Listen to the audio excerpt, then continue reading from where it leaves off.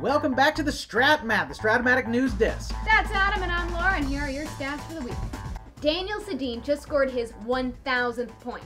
He's the 87th player to reach that milestone, which is impressive, but that's like dating Madonna now. The Yankees have hired former player Aaron Boone to be their next manager. No one knows if he'll be any good at the job, but they know he can piss off the entire city of Boston, so they're all in. Derrick Rose wants to return to the Cavaliers. Word is he really likes the hospitals in Cleveland.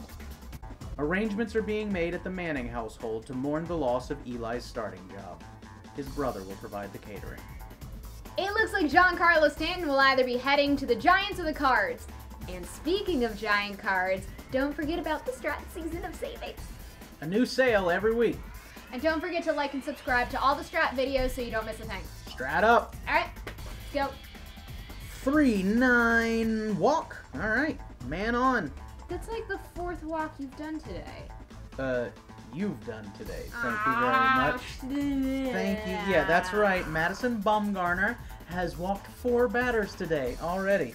Alright, Yadier Molina. 6-7. That's not good for me. Strikeout. Boom! Correct. Yes! I got it right. Boom! There it is. There it is.